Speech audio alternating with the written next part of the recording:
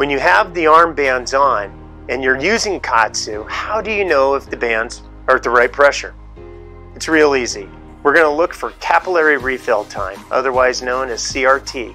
When we press in the palm of our hand while the bands are on, it should not stay white longer than 3 seconds. So I'm pressing in the palm of my hand, it turns white and immediately goes back to red. As long as that is faster than 3 seconds, then we're good. The thing with KAATSU is we're always going to have good circulation.